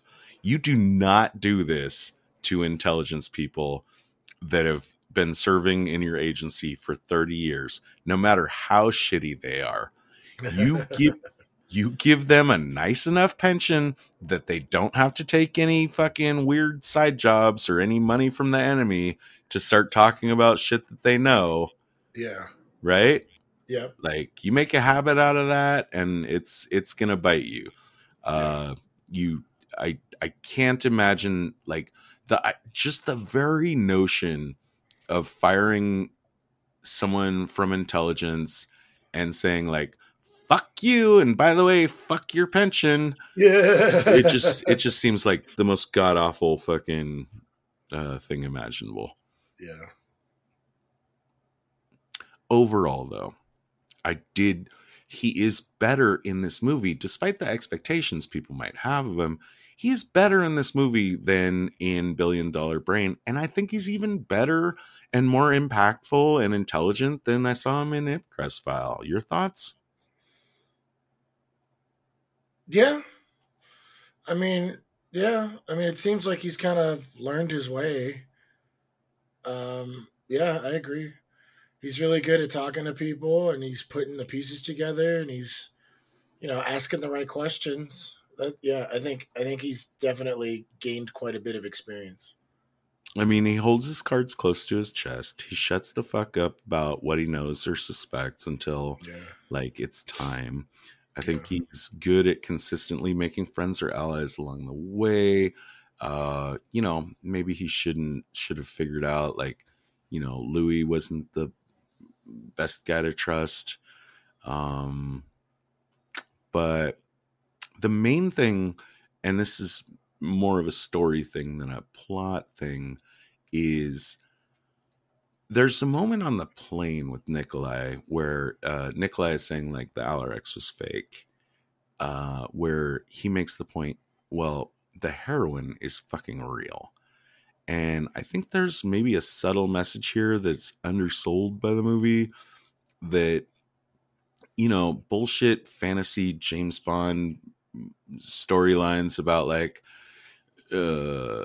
catastrophic holocaustic fucking super bioweapons are like all fine and good, but at the end of the day, like there's actually some real shit going on and some real harm that is being done with the heroin trade and stuff. And I desperately wished it had turned out that the whole Alarex thing was entirely fake and that it's really like the heroin that needs to be focused on.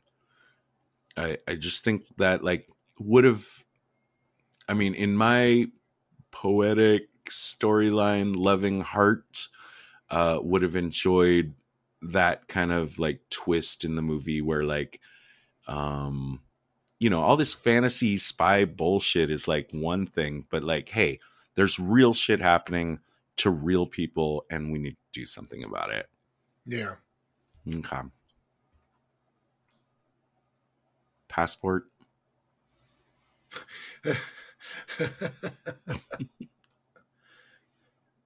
So you always carry 2, huh?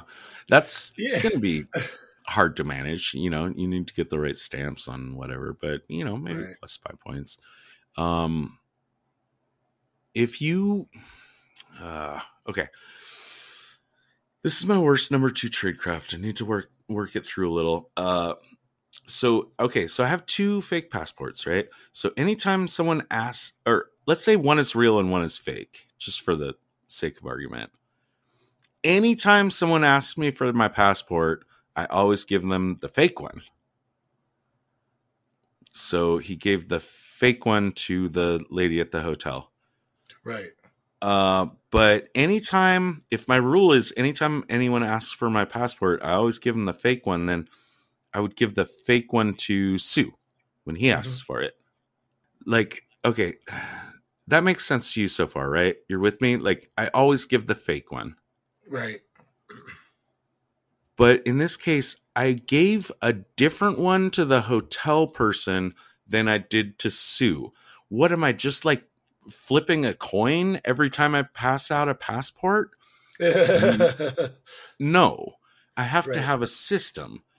And if I knew, okay, so the only reason I would give Sue a different passport than I gave to the hotel lady, right, is this. And that is that I knew that the passport I gave to the hotel lady had been fucked with and tampered with. And if I knew that, I knew that way early in the movie. Right. And there's no reason for me to be carrying this fucking one that has the Alarex formula on it up until the end, when I can make a grand statement to Nikolai about this is how much I give a shit about this thing being worth millions of dollars. He should have destroyed it immediately, or there's no fucking sense in how he just has a bunch of passports and he just pulls one out at random, with no thought to it. That's my number 2 worst tradecraft. Yeah. It's pretty bad.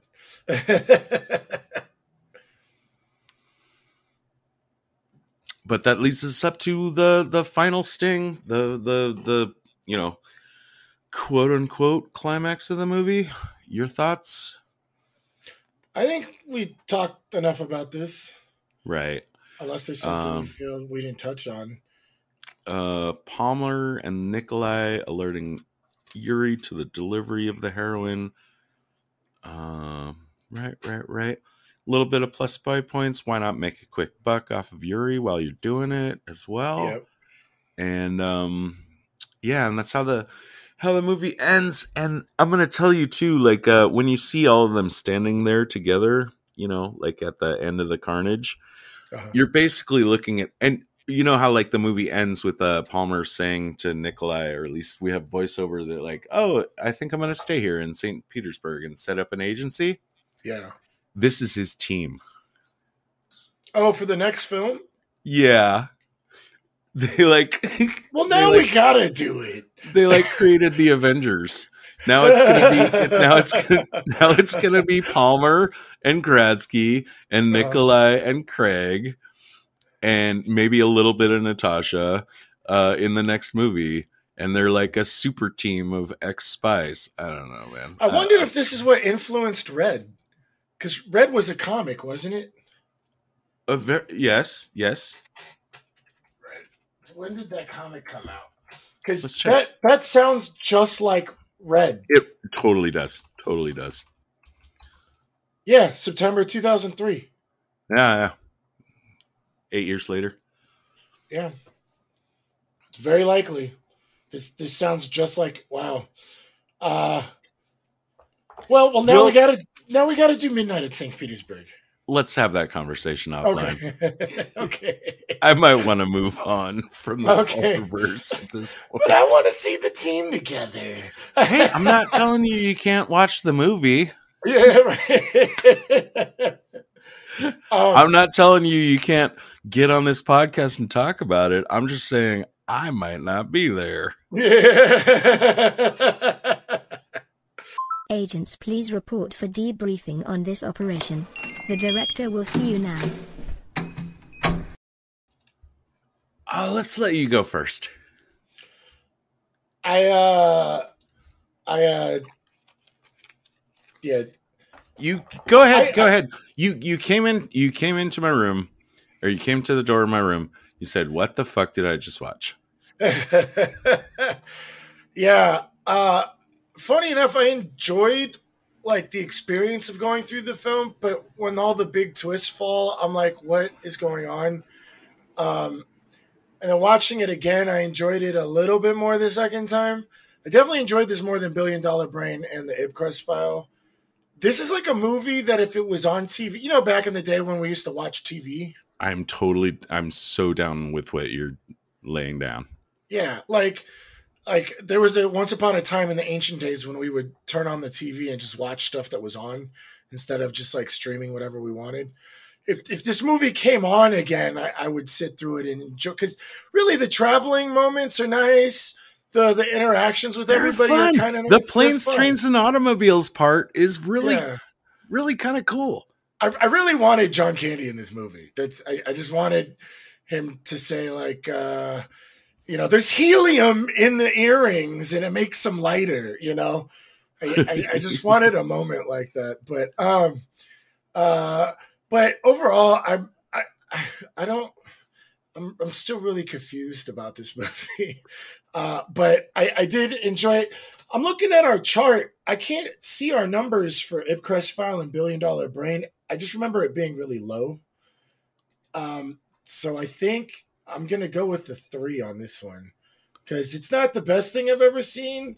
I wouldn't really recommend it unless it's like on. You know what I mean? I know. Yeah, that's where I'm trying to set my 3s at is like, okay, so it used to be, like you said, there used to be a time when you're just clicking through channels and you're like, okay, I could watch this, lie on the couch. It's a Sunday afternoon. I want something to watch. If it's something that's just like barely there and you're fine, I'm like, it's a 3. These days, the equivalent of that, since I have so much access to streaming and so much control over what I can watch, is I have to think about being at my parents' house where they don't have the streaming services and where you're going through like their fucking cable channel and they've got like 900 channels and like everything you see that you think, oh yeah, I want to watch that, is like, oh yeah, not available in your area, or this or whatever. This is not part of your package. You could update, blah, blah, blah, blah. So like now my 3 is like that sweet spot where I'm like, okay, I'm tired of searching. This is acceptable. But I'll take it down one notch from there. I'll take it one notch down. With that being my threshold, I see a bunch of movies I've given to 3 that I totally stand by. This has got to drop down 1 to 2.5 for me. Okay. Just a little below that threshold. I don't need to see this movie again. I would keep searching. Like even if I had already looked through like 50 channels looking for something, if this was the thing, I would be like, okay, maybe put a bookmark in it. If this is the best thing I can find, maybe, but I'm gonna keep looking. Right. Right. All right. So yeah, close on. It's just a fucking mid-tier movie. We agree on that. Yeah. Let's give it let's quickly get through because I think we've gone longer on this movie than I would really like to be. Right? Yeah, I feel you. As quickly as I can, my best tradecrafts I struggled to find, but I'll give number 3 to Bulgarian Umbrella Trick. Hey, why not? Oh, and real quick, like, even though it's not the right side that she would be on, like, it's the right age. I could totally see Alice being the fucking little lady with the Bulgarian umbrella trick, right? Yeah, I think Alice has become our favorite character across the spy genre. I fucking love her so much. Yeah, she's like the best. I really, if there's anybody out there that knows anybody, or if you're like somebody in film, please make this happen. We want an all Alice origin stories, and then Alice the later years. I just want to see it happen because we want it all. Yeah, we want Alice the Nazi hunter. Yeah, give it to us now. My number 2 best tradecraft goes to the one part of Dumbledore's plan that does kind of make a little bit of sense to me, which is hiring Harry Palmer as the fall guy. In distinct differentiation from $1 Billion Brain, where it made no sense that he was involved whatsoever. My number 1 best goes to the movie. I just liked watching a botched honey trap by a naive and an inexperienced agent. Yeah. And I mean, you could give the tradecraft, you could give some of it to, I mean, you could give the plus spy points to Palmer for spotting it. But I mean, come on, dude. It's Mia fucking Sarah, and you're Michael fucking Caine, dude. Yeah. She did not see you down the train car and just go like, oh, I gotta slice myself a piece off of that. Yeah. It's so fucking transparent. Yeah, kind of fun. Absolutely. Yeah. What about your best? My best tradecraft number 3 was the doll and the passport. Not so much Alex's plan, because that's all my worst. But just planting something unbeknownst to someone that you're pretty sure is going to make it across with them, and it would be delivered. I like the passport more than the doll, considering he basically threw him in a train where a guy is working against him. But I did like the idea of planting something like unbeknownst to Palmer. My number 2 best tradecraft was Greg playing the drug dealer so well that the big reveal that he was DA seemed so ridiculous. So I had to give it up to him. And then my number 1 best tradecraft was the Palmer Mafia deal. I like that. There's a big situation. I don't want the heroin to get out, but I also don't want the Mafia to get it. So I'm going to call the Mafia and the police and save my friends. And that's going to be my super team. I like it. My number 3 worst is the Chechens. This is the most blatant example I can think of just random guys showing up, shooting at a spy hero for no fucking reasons whatsoever that I have seen outside of an Austin Powers movie. It's bad. Yeah. Number 2, this was the complicated one, and I just explained it, so I won't explain it again. But this whole passport reveal, if you think it through, it's bullshit. Number 1 worst, competition for the crown. Craig taking Mia Sarah hostage as a means to get into the meeting with Sue makes no goddamn sense whatsoever. And mic drop, I accomplished my mission. I set out to make Dumbledore's plan not in my top 3. Do you think I landed the plane? I think you landed it pretty well. The Chechens were very bad. Yeah, all of these are pretty bad. I still don't know why they were after Palmer. Unless Sue hired them. But don't start. Yeah. It will not go to a good place. Yeah. The more you think about this movie, the more you will hate it. Yeah. Right. My worst tradecraft, all 3 of them, is Alex's plan. As much as I like the passport and doll being planted, it's still a big risk, especially the doll, especially since my number 2 worst tradecraft is nobody is aware that they're all working for Dumbledore. So now you're setting up 2 guys that are working against each other, and one of them has to have this fucking doll that he's not going to carry on his person. And then, of course, leading into my number one worst tradecraft, Alex is playing again. Everybody has to play their part exactly, which means Alex has to, and who we've been calling Dumbledore, has to be an absolute genius social engineer to where he could just predict everyone's behavior to such a like insane autistic degree that it's going to work out when you got like 5 players in the mix. It's bullshit. Anyway, Alex's pan, terrible, really bad. I hated it. Moving on. Here's a big note from me. What is this? Oh, what?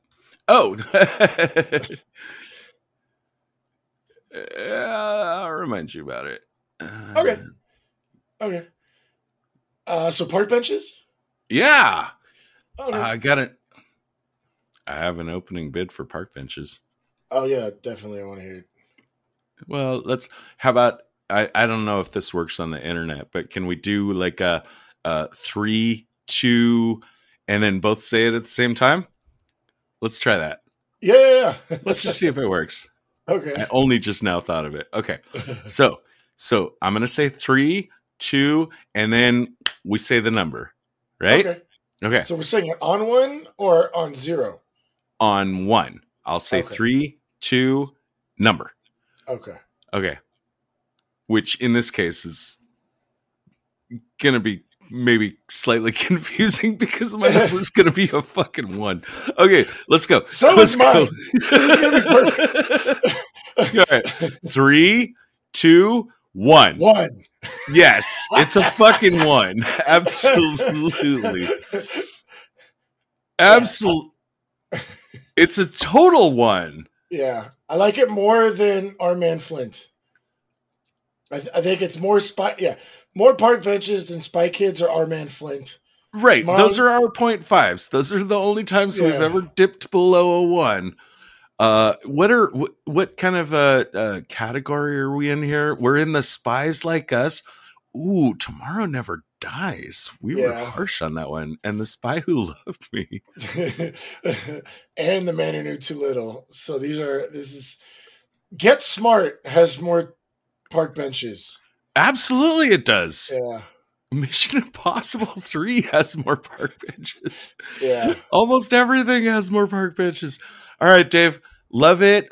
Let's talk quickly about what's coming up, although we haven't sealed the deal on this stuff, so let's not super commit, but here's my idea. Old Horses, or Slow Horses with Gary Oldman and Jonathan Pryce is currently being released on... Jonathan Pryce is in it? Yeah! Oh shit! I was already excited just for Gary Oldman, and I think I saw Olivia something. I think she was in Night Manager. So, but definitely Slow Horses. Dave and I will still have a conversation about whether or not we're going to do Midnight in St. Petersburg. I am going to vote no in that conversation, but we'll see if he can convince me. I think we've got better stuff we could do, David, if our audience is just fucking has a burning desire. And there's a spy movie or spy television show out there that they're like, why haven't Tod and Dave covered this yet? What should they do with that pent-up energy? Definitely shoot us an email at spieslikeus.net or shoot us a tweet, spies_like_us, or you can jump on our Facebook page, which I think is our most active. We get messages and we get comments and likes pretty frequently there. You can yell at us over there, facebook.com/spieslikeus_podcast. Also, if this is your first time listening, please go check out our older episodes. We have covered an eclectic spectrum of spy content. And if you haven't subscribed already, on your favorite podcast app, search for Spies Like Us Podcast. Oh, dude, really quick. I'm so glad you mentioned, how much stuff we have covered over the last now, over 2 years. I was doing some work on the spreadsheet. I think we just passed our 100th episode. Oh, wow. Yeah. I'll see you next week, David. Hey, Maura, run Protocol 9. Protocol 9 initiated. This podcast will self-destruct in 20 seconds. The preceding transmission sampled the songs Ice Cold by Audionautics, Enter the Party by Kevin MacLeod, and sound effects from freesound.org. Attributions and links are found at spieslikeus.net. Editing by Todd Hostetler.